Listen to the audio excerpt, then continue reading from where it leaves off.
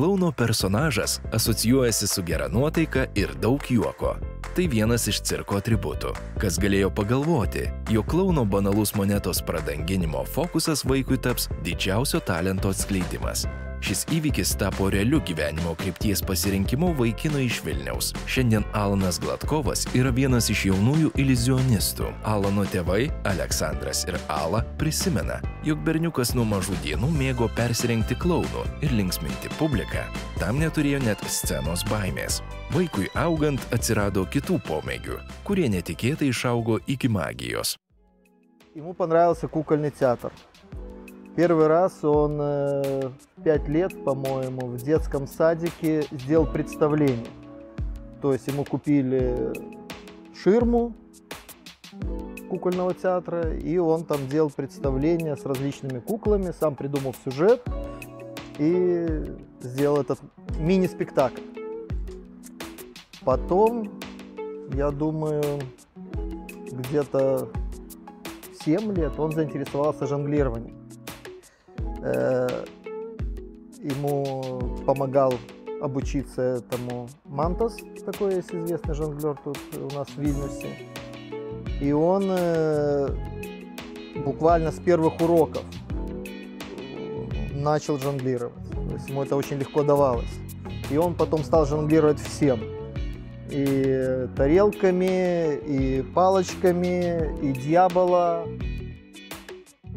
Изначально серьезно не относились к этому, потому что думали, что как любой ребенок, он это перерастет.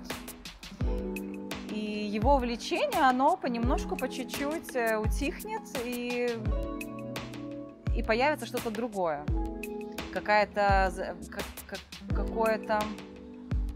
Появится увлечение более взрослое, более серьезное, мы так думали с мужем.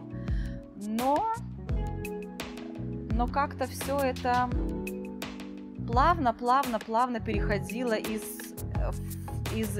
клоунады, плавно перешло в иллюзионизм, в фокусы. И уже на это мы стали смотреть уже серьезно, потому что поняли, что это увлечение оно может стать его дальнейшей профессией, и, возможно, он, может быть, станет знаменитым иллюзионистом. Никто не знает, как повернется жизнь. Po lemtingo susitikimo su klounu Toša, Alanas pradėjo rimtai domėtis magija, triukais ir pasinėrė į iliuzionistų pasaulį. Su šypsena veide prisimena, jog keletą kartų savo talentą panaudojo mokykloje. Mokykloje reaguoja visi labai gerai ir draugai mokytojai.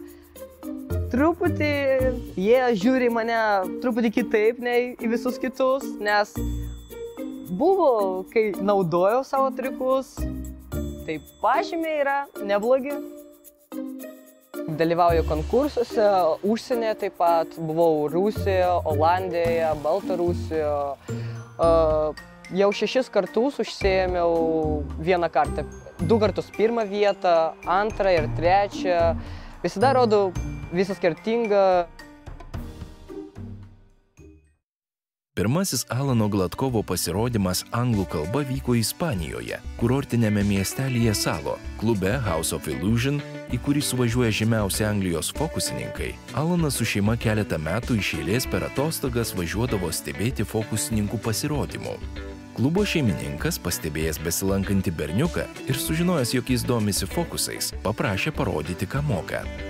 Įpusėjus pasirodymui, klubo vadovas pakvietė jaunuolį į sceną, pristatė jį žiūrovams kaip jaunąjį magą ir kartu atsisėdęs ant scenos krašto pakaitomis pradėjo rodyti fokusus. Pasirodymas tęsėsi apie 10 minučių. Pasibaigus vakarui, žiūrovai plojo Alanui, spaudė ranką ir džiaugėsi tuo, ką sugeba šis jaunuolis.